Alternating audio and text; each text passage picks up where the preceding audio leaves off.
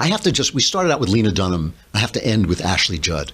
Ashley Judd. Lena Dunham is patrolling our airports, making sure that nobody says anything mean about transgenders. Here is Ashley Judd. What is this with these rich, white, privileged? I mean, these are the most privileged people on earth. Rich white actresses. Can you get any more privileged? What would you have to be more privileged?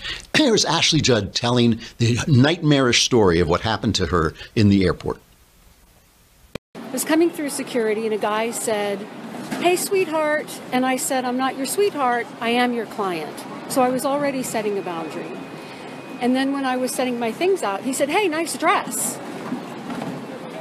I didn't hear him saying anything about the attire of any of the other folks in the entire line. And I am in one of the most traveled airports in the world. I'm surrounded by lots and lots of other people in lots of different kinds of dress.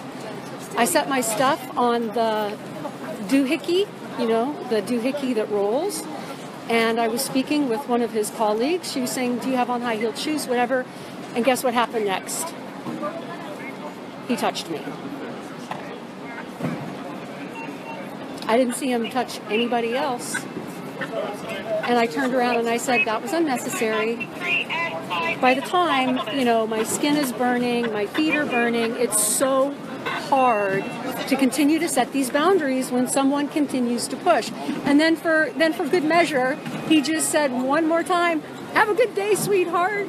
So I have plenty of time. I'm really early for my flight, and I caught my breath and I said my prayers, and my intention is to put principles above personalities. I'm not here to be controversial. I'm not here to be combative.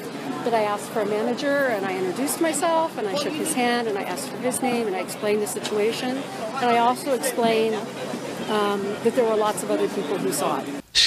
The struggle is real, folks. That's like, you know what I wanted to bring in? I wanted to bring in a mashup of every sex scene that she ever did in movies. I mean, the reason she is who she is because she's an attractive woman, and that was part of her, acting stuff, and that's why you put her on screen. And it's just, I mean, that's her problem. The other thing about this, by the way, is I don't know, this could be a guy-girl difference, but I fall crazily in love with any woman who calls me sweetheart or baby or anything like that.